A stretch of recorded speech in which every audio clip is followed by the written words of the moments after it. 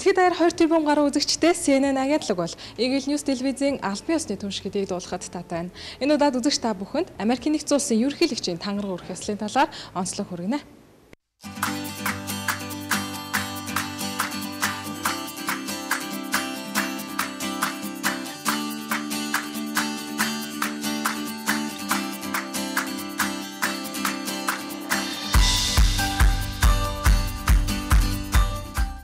Америкийн нэгдсэн улсын түүхэнд 1789 оноос хойш өнөө хүртэл 45 ерөнхийлөгч сонгогдоод байна.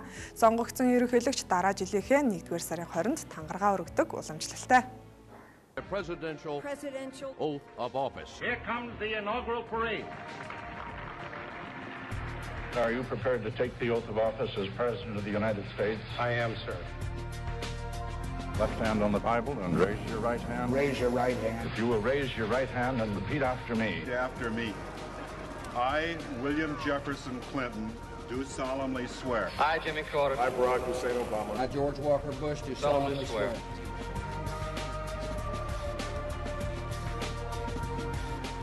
I will faithfully execute the office. I will faithfully execute the office. Execute the office of President to the United States faithfully. Faithfully, the office of President of the United States. President of the United States faithfully. Will to the best of my ability. Best of my ability. Eisenhower began his second term as leader, not only of America, but all free people. Preserve, Protect, and defend. Preserve, protect, and defend the Constitution of the United States. Constitution of the United States. Vice President Lyndon B. Johnson and the grief-stricken widow with them takes the presidential oath aboard the jet, which brings him, together with the body of the late president, back to Washington. The flag flies at half-staff. President Truman asks the full Roosevelt cabinet to remain in office. So help you God. So help me God. So help me God. So help me God. So help me God. So help me God. So help you God. So help me God. So help me God.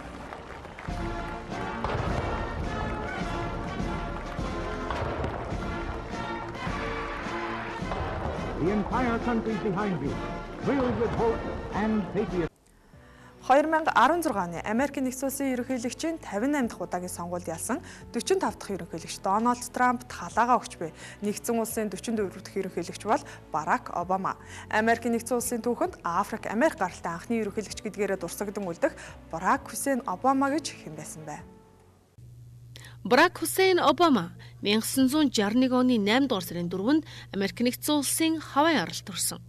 Америкийн нэгдсэн улсын 44 дахь ерөнхийлөгч 2009 оны Нобелийн их тайвны шагналтан ерөнхийлөгчөөр сонгогдохын өмнө Иллинойс мужаас сенатчаар сонгогдсон ажиллаж байсан юм а. Тэрээр өнгөт арьстан анхны ерөнхийлөгч Барак Обама Колумбия их сургууль, Харвардын эрх зүйн сургуулийг тус дүүргэсэн бөгөөд олон нийтийн зохион байгуулагч, иргэний эрхийн асуудлаар өмгөөлөх зэрэг алба хашиж байсан юм а.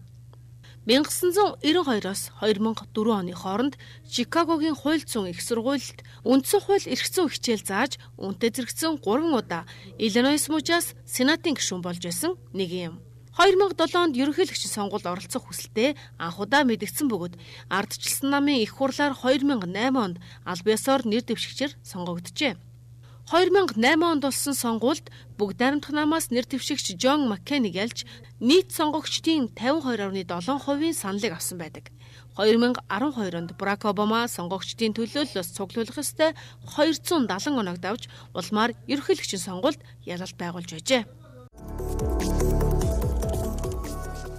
Please raise your right hand and repeat after me. I, Donald John Trump, do solemnly swear. I, Donald John Trump, do solemnly swear that I will faithfully execute the office of President of the United States and will, to the best of my ability, preserve, protect, and defend the Constitution of the United States. So help me God. So help me God. Congratulations, Mr. President.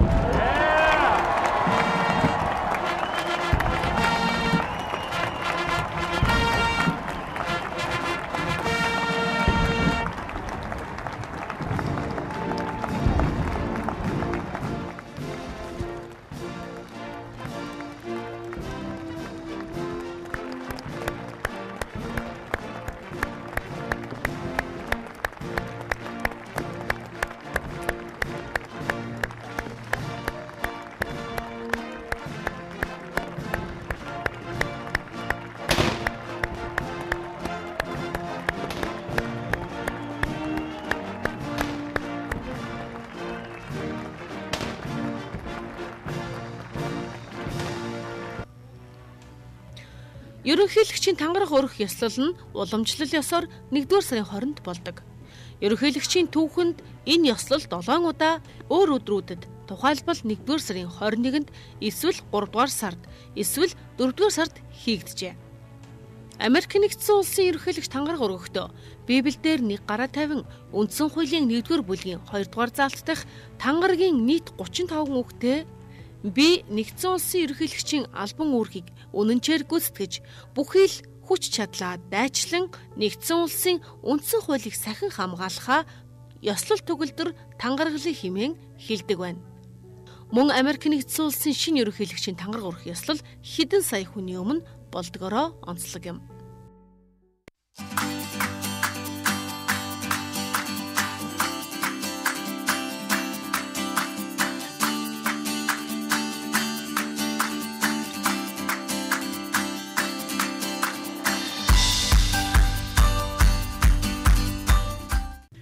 Америк нэгдсэн улсын 44 дахь ерөнхийлөгч Барак Обамагийн хувьд 2 удаа ерөнхийлөгчөөр сонгогдсон ч 4 удаа тангараг өргөжээ. Учир нь 2008 онд анх тангарагийнхаа сүүлийн үгийг дутуу хийснээс болж дахин тангараг өргөсөн удаатай. Харин 2 дахь удаага сонгогдохдоо тус улсын үндсэн хуульд заасан тангарагийн өдөр нэм гараг тохиолсон учраас нэм гарагт гэр бүл албаны хүмүүстэй хамт хувийн тангараг өргөсөн байна. Тэрбээр даваа гарагт дахин ард иргэдийнхээ өмнө 4 дахь удаага тангараг өргөн сонирхолтой тохиолдлын эзнэр тодорчээ. Ерөнхийлөгч нь ямар Библиэлд гараа тавьж тангараг өргөх нь хуулинд заагаагүй байдаг гэсэн шалтгаанаар Барак Обама өөрийнхөө хувь хүний итгэл үнэмшлэлээр асуудалд хандан тангаргаа өргөхдөө ерөнхийлөгч асан Абрахам Линкольны болон хүний эрхийн төлөө тэмцэгч Мартин Лютер Кинг нарын Библи судар дээр гараа тавин тангарагласан. Монгол улсын ерөнхийлөгч нь Монголын ард түмний эв нэгдлийн бэлэг тэмдэг болдог. Манай улсын хувьд хуульд заасан ёсоор бол ерөнхийлөгчийн бүрэн эрх тангараг өргөснөөр эхэлж, дараагийн ерөнхийлөгч тангараг өргөснөөр дуусгах болдог байна. Ерөнхийлөгчөөр сонгогдсон гэж үндсэн хууль гаргаснаас хойш 30 хоногийн дотор шинэ ерөнхийлөгч тангараа өргөх ёстой. Тангараг өргөхдөө үндсэн хуулийн их хувь дээр баруун гараа тавиад Монгол улсын тусгаар тогтнол бүрэн эрхэт байдал, ард түмний эрхчлөө, үндсэн хуулийн эв нэгдлийг эрхэмлэн хамгаалж, үндсэн хуулийг дээдлэн сахиж, ерөнхийлөгчийн үүргээ шударгаар биелүүлэхээ батлан тангараглая гэсэн 27 үгтэй тангарагыг цээжээр дуудан хилээд тангарагт гарын үсгээ зурдаг байна.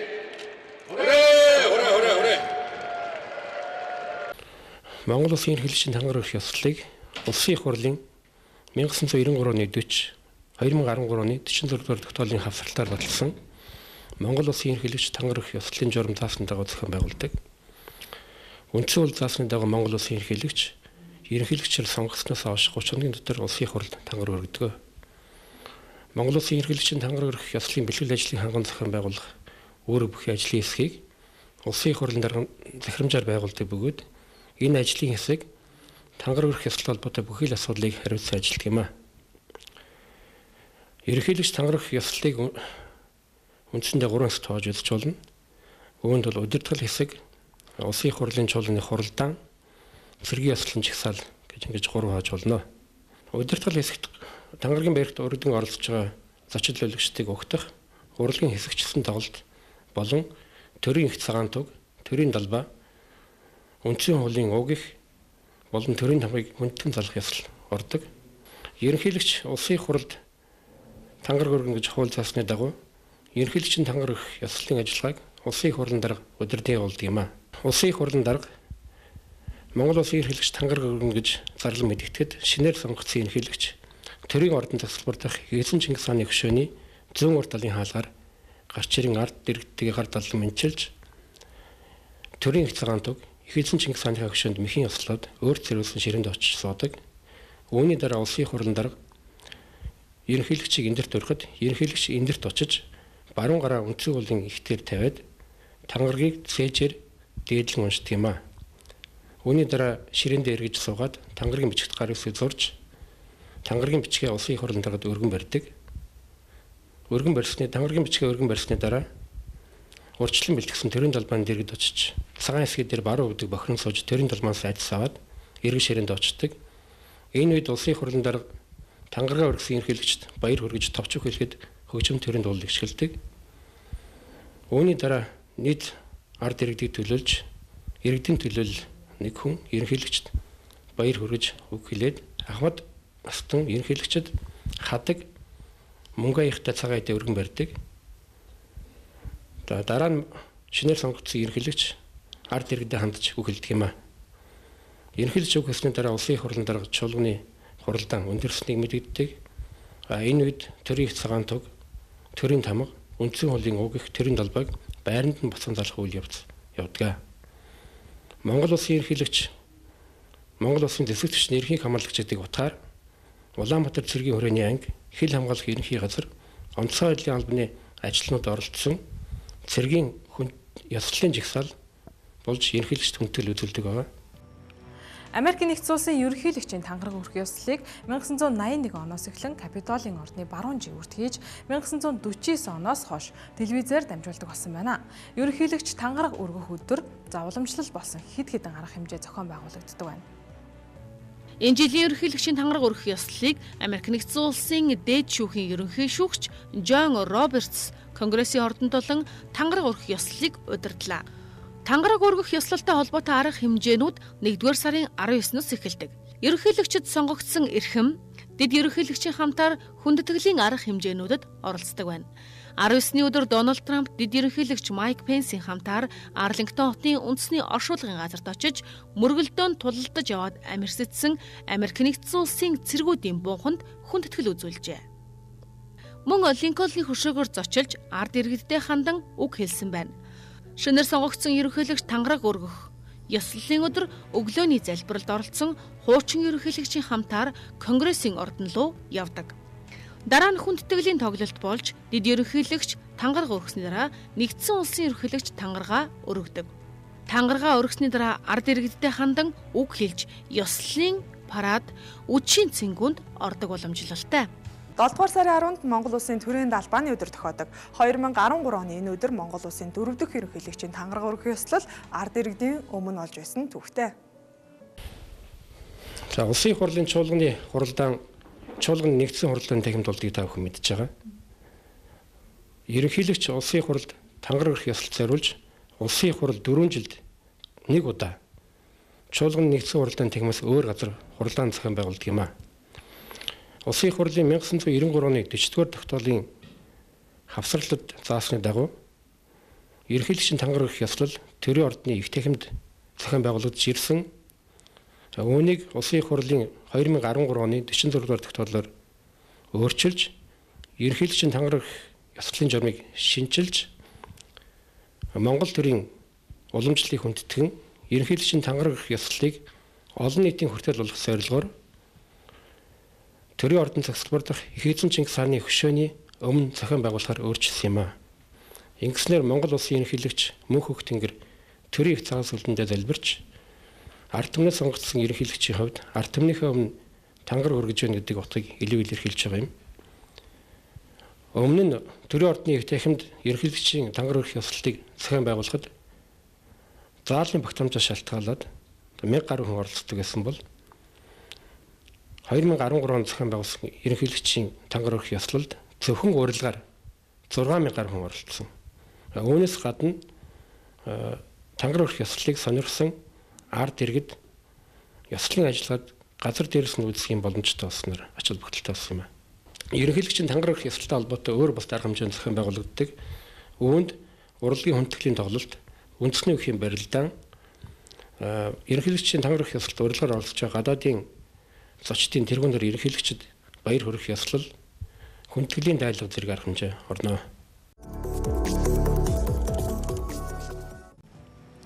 Пит Сауза бол Америкийн нэгдсэн улсын 44 дахь ерөнхийлөгч Барак Обамагийн албан ёсны гэрэл зурагчин. Америкийн нэгдсэн улсын 45 дахь ерөнхийлөгч тангараг өргөснөөр чөлөөт иргэн болсон Барак Обамаг нэгдсэн улсын ерөнхийлөгчийн үүрэгт ажлыг хашиж байхад нь ард түмэнтэйгээ ойр энгийн нэгэн байсан гэдгийг тэрээр гэрэл зургаараа харуулж байсан юм а.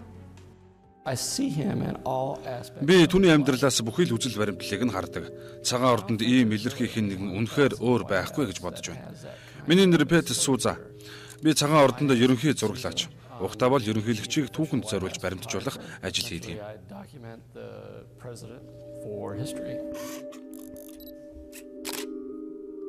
Агшин зуур чухал хорон мөч өнгөрөх тулд зураг авахд бэлэн байх хэрэгтэй. Энэ нь яг онцгой нөхцөл байдал тохиолддог.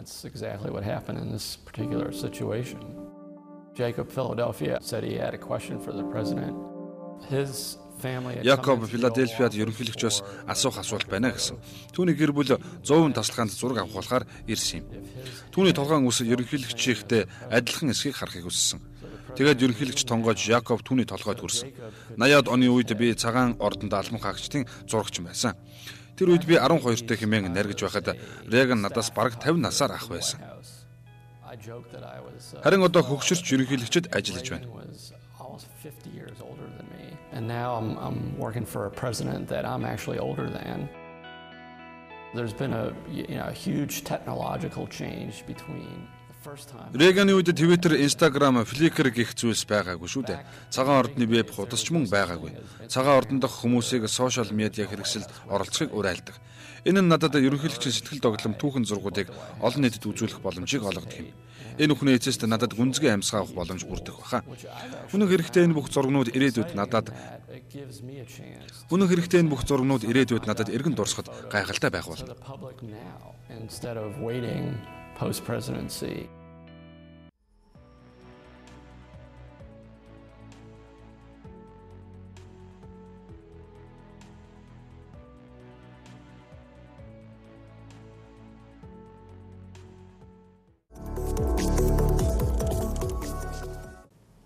Монгол улсын анхны ерөнхийлөгч Пунсалмаагийн Очир бат 63 наснда, 2 дахь ерөнхийлөгч Нацгийн Багванд 47 наснда Монгол улсын ард түмний ив найрамдлын бэлэг тэмдэг болж байсан бол харин Америкийн нэгдсэн улсын ерөнхийлөгч дундаас Теодор Рузвельт 42 нас 10 сартайда тангараг өргөснөөр хамгийн залуу ерөнхийлөгч болж байсан түүхтэй. Шинээр сонгогдсон 45 дахь ерөнхийлөгч Дональд Трамп Америк нэгдсэн улсын бүх цаг үеийн хамгийн хөгшин ерөнхийлөгч боллоо. Дональд Трамп 70 нас 7 сартайда нэгдсэн улсын ерөнхийлөгчийн тангарагыг өргөжээ.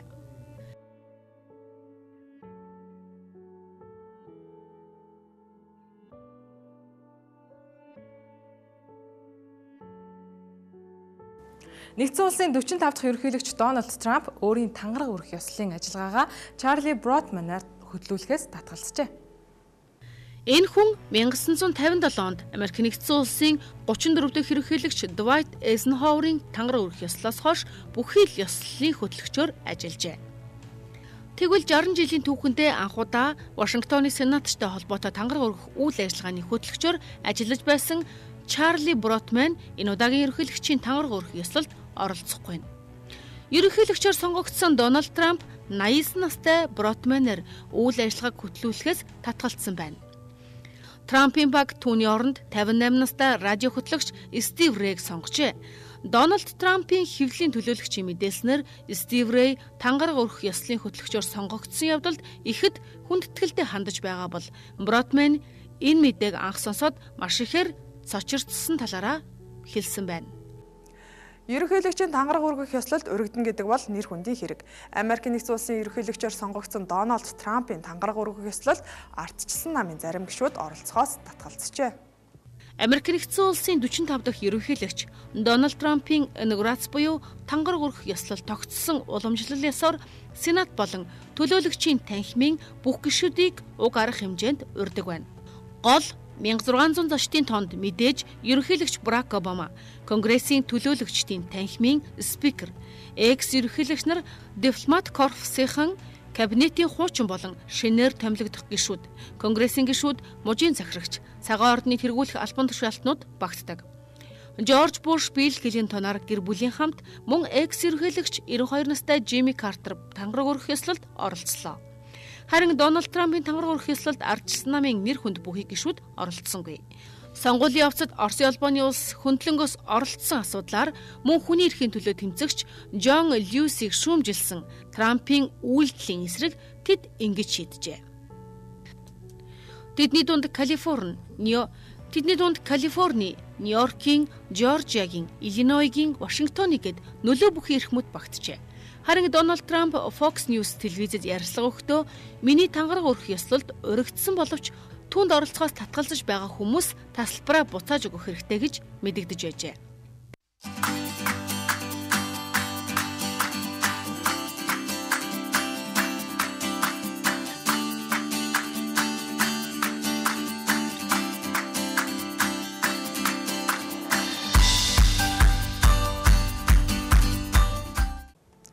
Дональд Трампын сонгуулийн сурталчилгааны гол ураа болсон Америкийг дахин агуу болгоно гэсэн Трампын үгийг тангараг өргөх ёслолын гол сэдвээр сонгожээ. Шинэ ерөнхийлөгчийн хэлэх үг түүний хийж хэрэгжүүлэх ажил хөтөлбөрийг тусгасан байдаг. Барак Обамагийн 2009 оны тангарагын ёслол эрх чөлөө дахин мэндэлсэн сэдвтэй байсан бол 2013 оных Америк нэгдсэн улсын ирээдүйд итгэл нэртэй байсан. 8 жилийн өмнөх Барак Обамагийн анхны тангарагын ёслолд Америк нэгдсэн улсын түүхэнд урд тожид байгаагүй 1.8 сая хүн цугласан байдаг. Дональд Трампын тангараг өргөх ёслолын үеэр Вашингтон төдийгүй Америк нэгдсэн улсын бусад хотуудад эсэргүүцлийн жагсаал боллоо. Нийслэл хотод л гэхэд 30 гаруй жагсаал зохион байгуулах хүсэлт гаргасан байна. Тангарагийн ёслолын үеэр Америкийн нэгдсэн улсын тэргүүн хатагтай гоёл олонний анхаарлыг татсаар ирсэн юм. Америк нэгдсэн улсын тэргүүн хатагтай Мами Эйзенхауероос эхлэн үе үеийн тэргүүн хатагтай нар ерөнхийлөгчийн тангараг өргөх ёслолын ажиллагаанд өмссөн даашин за. Америк нэгдсэн улсын тэргүүн хатагтай Мами Эйзенхауероос эхлэн үе үеийн тэргүүн хатагтай нар ерөнхийлөгчийн тангараг өргөх ёслолын ажиллагаанд өмссөн даашин за. Америк нэгдсэн улсын түүхийн нэгэх мөч гэдэг үүднээс үндэсний музейд хандуулдаг болсон байна. Энэхүү арга хэмжээ нь Америк нэгдсэн улсын National Museum of American History-д үнэтэй хувь нэмэр оруулж байгаа төдийгүй үе үеийн тэргүүн хатагтай нарын өмссөн даашинзыг олон нийтэд дэлгэн харуулдаг үзэгсэлэн юм. Америк нэгдсэн улсын 44 дахь ерөнхийлөгчийн гэргий Мишель Обама 3 дугаар сарын 10-ны өдөр өөрийн өмссөн цагаан даашинзаа хандуулсан байна.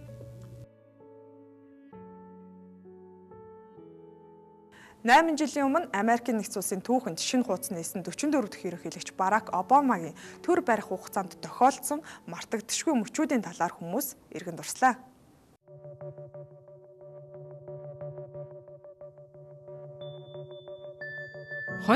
оны тангараг өргөх өдөр. Тангараг өргөх ёслолд тэд гарч ирсэн. Тэр гоёмсог цагаан даашинд өмссөн байсан. Цагаан ордны цонхыг тогших үедээ би ингэж бодож байсан. Энэ бол миний амьдралын оргил. Тэр намайг сонгох тэр агшинд би хамгийн сүүлчийн асуултыг түүнээс асууна гэдэл маш их баяртай байсан. Миний сэтгэл маш их хөдөлсөн байсан учраас би тэр үед уйлж байсан. Вьетнамд ирсэнд баярлалаа ноён ерөнхийлөгчөө. Цагаан ордон Америкийн нэгдсэн улсын иргэн бүрийн өмч гэдгийг би тэр үед л анх удаа мэдэрч байсан. Үндсэн хуулийн дах бид бол хүмүүс гэдэг 3 үгний бид гэдэг үгэнд би үнэхээр хамаатай юм байна гэж тэр үед анх удаа мэдэрч байсан. Обаматай холбоотой миний хамгийн мартагдашгүй дурсамж бол өнгөрсөн жил ерөнхийлөгчөөс намайг Америкийн нэгдсэн улсын иргэн болоход баяртайгаар ухтан авсан захидал авах мөч байсан. Ерөнхийлөгч Обама Парисын хэлэлцээрт гарын үсэг зурж Америкийн нэгдсэн улсыг дэлхийн дулаарлын эсрэг тэмцлийн тэргүүн болгосон нь миний хувьд мартагдашгүй түүхэн цаг мөч байсан. Нэгдсэн улсны байгууллагын чуулган дээр дэлхийн дулаалал бол одоо үеийн биш бидний ирээдүйн үеийнхэн тулгамдж байгаа хамгийн чухал асуудал гэж манай ерөнхийлөгч хэлж байгааг би сонссон. Энэ үед үнэхээр бахархалтай санагдаж байлаа.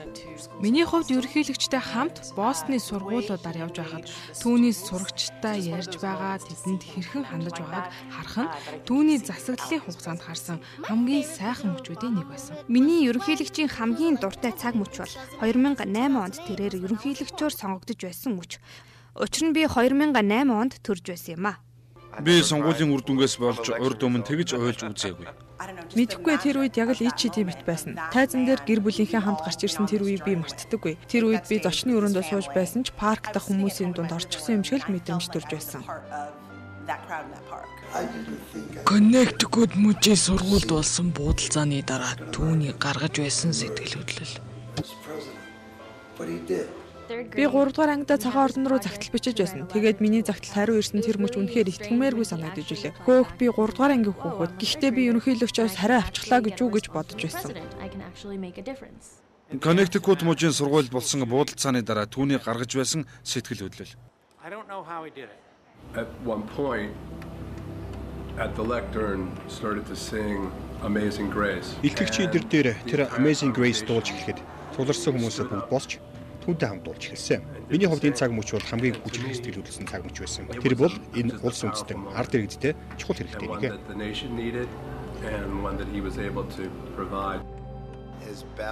Хар тамхи болон хөнгөн гэмтэргээс болж хүнд ял авсан маш олон гэмт хэрэгтнүүдийг уучлж өршөөж байсан түүний үйлдэлүүд. Миний хамгийн мартагддаггүй үе бол түүний айлчлахад ордонд байсан бүх хүмүүсийн сэтгэл маш ихээр хөдөлж баярлаж байсан. Ялангуяа бидэнд тусалж байсан залуу хүмүүс түүнийг хэрхэн хүлээж авч байгаа нь халуун дулаан уур амьсгалыг би хизээж мартахгүй. Түүний цагаан ордонд Хиндու фестивалийн гэрэл болох яг асааж байсан тэр үе. Ерөнхийлөгч Обама бэлгийн хүчирхийллийн асуудлыг анхааралд авч хохирогчид өөрсдийнхөө амьдралын энэ хүнд үеийн талаар санаа зовлгүйгээр түүнд ярьж байсан. Энэ цаг мөч бол хамгийн гайхамшигтай байсан. Обамагийн эрүүл мэндийн даатгалын хууль батлагдаж байсан тэр үе. Учир нь миний эргэн тойронд эрүүл мэндийн даатгалд хамрагдаж чадахгүй маш олон хүмүүс байдаг байсан. Тиймээс тэдэнд тустай зүйл бий болсныг сонсоход үнэхээр таатай байсан. Обама гарч ирээд ижил хүйснүүдийн гэрэлтийн тухай ярьж эхлэхэд LGBT буюу бэлгийн цөөх хүмүүсийг үгүйсгэхгүй тэднийг дэмждэгт нь түүнийг урагшаа Обама гэж хэлмээр санагддаг. Барак Обамагийн төрсөн өдрөөр түүнтэй бүжиглэж байсныг мартдаггүй. Тэр маш сайн бүжиглдэг. Би түүнийг худал сурталчлаагүй. Тэр үнэхээр сайн бүжиглэв. Тэр миний үлгэр дуурайл авдаг хүн. Тэр миний шүтэн. Яагаад гэвэл би ерөнхийлөгч болохыг хүсдэг. Тэр CNN-ийн шууд нэвтрүүлгээр Иран гаралтай Америкчуудад 100 сарын мэдчилгээ дэвшүүлсэн нь үнэхээр мартагддаггүй. Би үргэлж домогт Джек Робинсныг дурсдаг. Хүмүүрэл тэгдэг. Миний хувьд тэр бол улс төрийн жинхэнэ Джек Робинс. Обама микрофоноо унгаад үнсэлт илгээж байсан. Түүний энэ үйлдэл намайг нисгэх шиг л болсон.